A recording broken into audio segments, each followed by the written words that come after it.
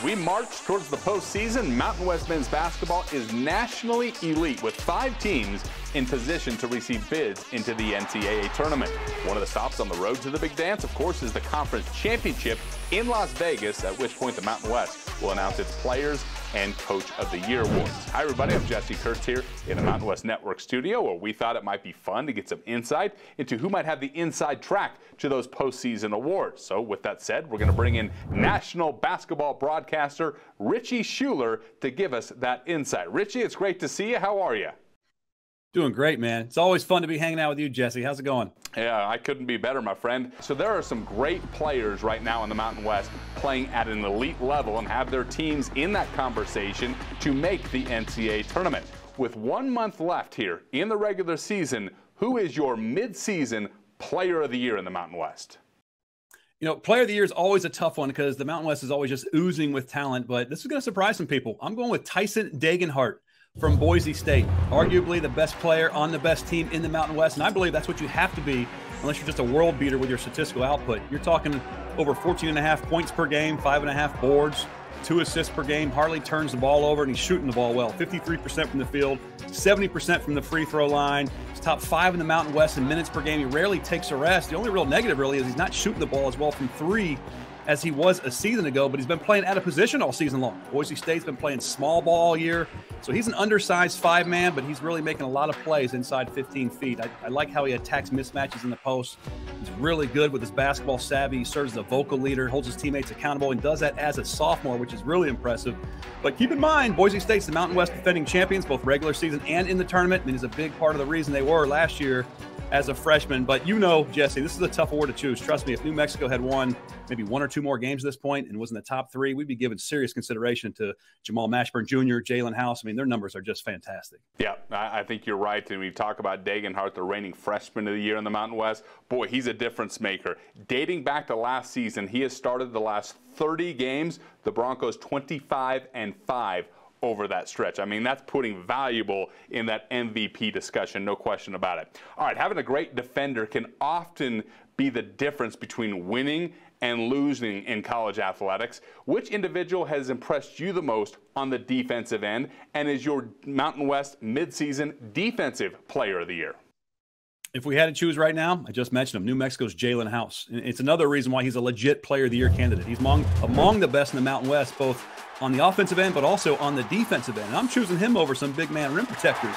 He's just a little guy. He's 6 foot, 160 pounds, but he leads the Mountain West in steals at nearly 3 steals per game and by more than half a steal per game for the number 2 guy. And still, albeit small, he's top 20 in the Mountain West in blocks per game. He's really, really quick.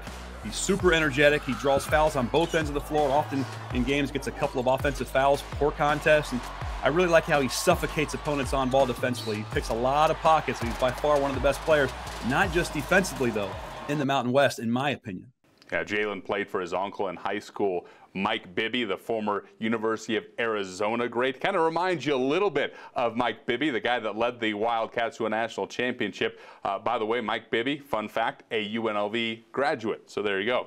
With the transfer portal making such a huge impact across college athletics in a variety of sports, it's really tough to make an impact as a freshman, but there are a handful of players who have done just that once again so far in this league. Which first-year player has impressed you the most, and at this point has the inside track to be the freshman of the year?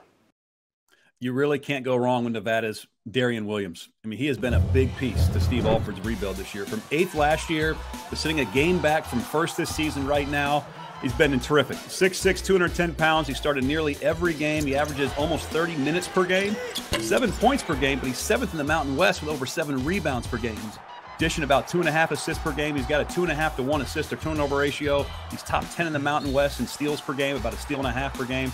He's had multiple Freshman of the Week honors this season. I think he's a stat stuffer. He can play positions 1 through 4. He's long, he's skilled, he's athletic, he makes winning plays. I think he's a key player in the success under Steve Alford this season at Nevada. Yeah, Williams, the Gatorade Player of the Year during his high school days at Bishop Gorman High School in Las Vegas. Steve Alford is on record saying Williams could be, a few years down the line, one of the greats to ever play at Nevada, talking about his high IQ, his body type, his strength. He's the entire package for Steve Alford and the Nevada Wolfpack. All right, as mentioned, the transfer portal makes it hard to make an impact as a freshman, but you can come in and make an impact at a high level as a transfer. Mountain West, no different in that respect. So who is your top newcomer in the league so far? You know, there's a lot of guys you could choose here, but Morris Udeze from New Mexico is who I would pick right now. The grad transfer from Wichita State, played 4 years for the Shockers, 6'8", 240 pounds forward. It's brought some much-needed size to Coach Richard Pitino's program. If you remember a year ago, this was a deficiency they had. He's the perfect piece for their team, in my opinion. He's third in scoring behind who I mentioned earlier, Jamal Mashburn Jr., Jalen House. He's averaging over 15.5 points per game, 7th in the Mountain West in scoring, over 8.5 rebounds per game. That's tops in the Mountain West. Nearly 60% from the field. That's second in the Mountain West. I mean, he's been terrific. He blocks shots. He's always on the floor for 30 minutes per game. He's that X factor on both ends that I think New Mexico needs. And really, it's a huge reason why the Lobos have won the Battle of the Boards all season long. You mentioned Udeze, part of that terrific trio for the Lobos, who are averaging 15.7 points per game. 3 players averaging at least that. The only other team in America to make that claim, the North Carolina Tar Heels. Pretty good company. All right, finally, as mentioned, this league has been so good this year. 5 teams in position to make the NCAA tournament. The league is as tough as it ever has been, 1 through 11. As they say, it can be cliche, but it's true this year. There are no days off in this league, and a big reason for that, the tremendous coaching that we have on our campuses in the Mountain West. But there can be only one Coach of the Year at the end of the season. So at this point, who's your one? You know, there's always a debate over who should be Coach of the Year. Is it the coach of the best team, or is it the coach of the team who surprises everybody the most? I chose Nevada's Steve Alford. From where they were last year, they won 13 games. They were 6-12 in the Mountain West, to being preseason picked 9th this year, to now being contenders to winning the Mountain West Championship right now.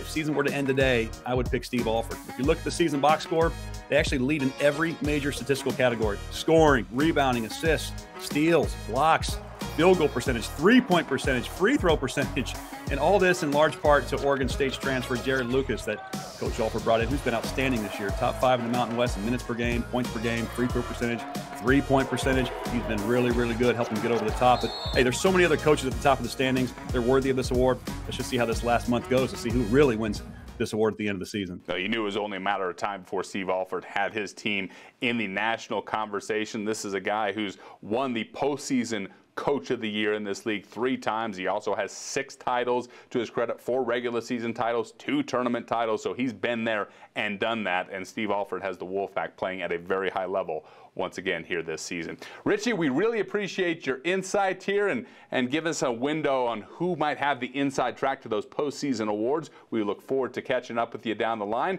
Appreciate your time. Yes, sir. Good hanging out with you, Jesse. You bet. That's Richie Schueler, national college basketball broadcaster, who, by the way, will be one of the broadcasters for the opening round of the Mountain West Men's Championship Tournament, which will be broadcast right here on the Mountain West Network. If you want to see the action in person, you can buy tickets right now at the mw.com/2023 or at your team's ticket office. We'll see you in Las Vegas. From the Mountain West Network studio, I'm Jesse Kurtz.